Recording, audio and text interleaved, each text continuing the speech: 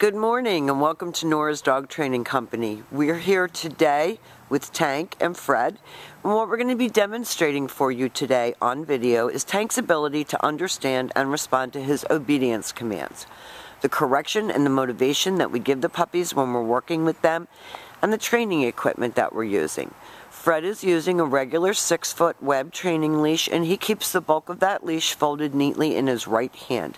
That leaves the left hand free to give the correction. The only correction that we give here at school is a tug and let go on the training collar. And that is the second piece of equipment that we're using. Tank is going to come home with his very own training collar, and you're going to be taught how to use that properly during your follow-up training sessions. Now, Tank is sitting very nicely at Fred's left, which is where all of our obedience training is done. And the first exercise that they're going to demonstrate for you is heeling. The command is Tank heel, and heeling is proper walking on a leash. That means that when you walk your dog, he matches pace with you. He doesn't pop your arm out of the socket, but stays even with your left leg. If you slow down or speed up, he should do the same. And each time that you stop your feet, whether it's to cross traffic or talk to a neighbor, he should sit automatically without being told at your left and wait for his next command.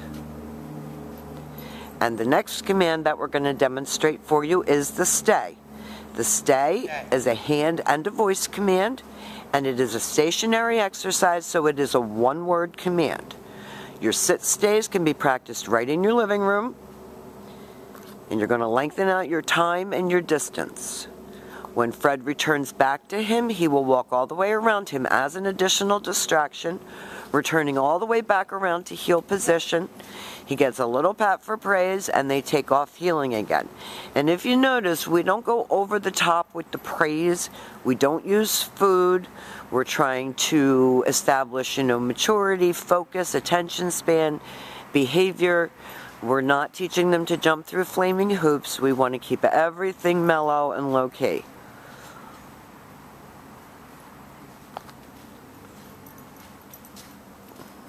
He's doing a real nice job with his heeling. Nice automatic sit. Now, if he started to lay down, and Fred told him no, and made him do the command as it was taught. So this is your long sit stay. And this time, instead of returning back to him, Fred's going to call him. He uses his name in a happy voice, and Tank has been taught to come right in front and sit, not jump, to get praise. And then back to heel and back sitting. Very nicely done. And they will demonstrate that recall exercise again for you. And I think this is a really important exercise for you guys, because I want him to know that when he approaches you and comes to you, he has to come and sit. So Fred's going to leave him again in a sit stay. On the come command, you do use his name. Come, good boy. Praises him on the way in, and he comes right in front. And if he doesn't sit, Fred's going to give him a little correction and have him sit.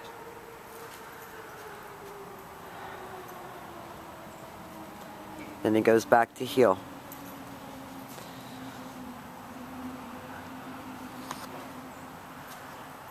Now Fred's going to heel him around and get him back on track.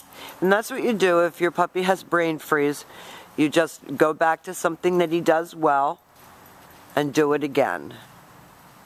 You want to try that recall again one more time, Fred? Of course, they always do this when the camera is on.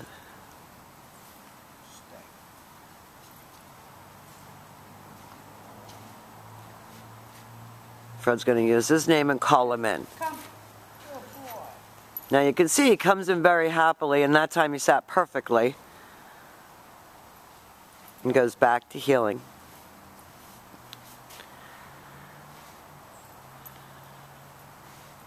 Okay, now the next exercises that we're going to set up for are the down commands. And there are two of those. There's down from a heel position and down from a distance. Always have your dog seated at your left. When you're attempting to put him into a down, always from a sitting position, left open palm, straight down toward the ground, and the one-word command to down. No. Down. Stay. Now this is your long down stay, and your long down stay again can be practiced right indoors. 3 minutes, working up to 5 minutes. Again, this helps to develop attention span and maturity. When Fred returns back to him, he will walk all the way around him, and he should remain lying there until he gets his next command. Fred heels him out of that, and we will show you that again. This is your down from a heel position.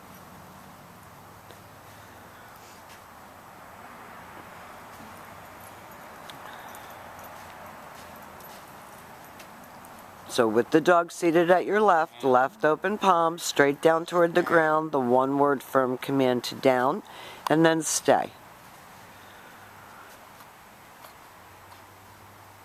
This time, instead of returning back to him, Fred will call him. Come. Good boy. Praises him on the way in, comes right in and sits, goes back to heel and back sitting. Good. Now the next exercise that we're going to demonstrate for you is your down from a distance. This is a little bit harder exercise because you're not right next to the dog to be able to correct him. So Fred is going to leave him in a sit-stay. He's going to turn to face the dog. And with your distance commands, you use your right hand. Down. And Fred tells him to down from a distance. And that was pretty good.